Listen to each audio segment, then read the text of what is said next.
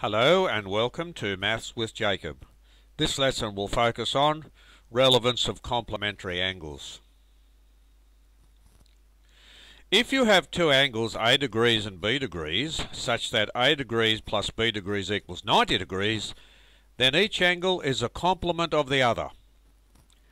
In real life, many flags of countries around the world have designs that depict complementary angles. For example, the flag of Trinidad and Tobago has some obvious complementary angles. Many fancy window designs have complementary angles incorporated in them.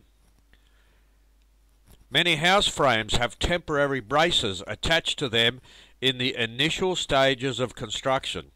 Such braces add rigidity to the frame and stop it from moving. The complementary angles in the frame to the right are easy to distinguish. Designs in wall tiles have many attractive features, and the complementary angles are easy to see.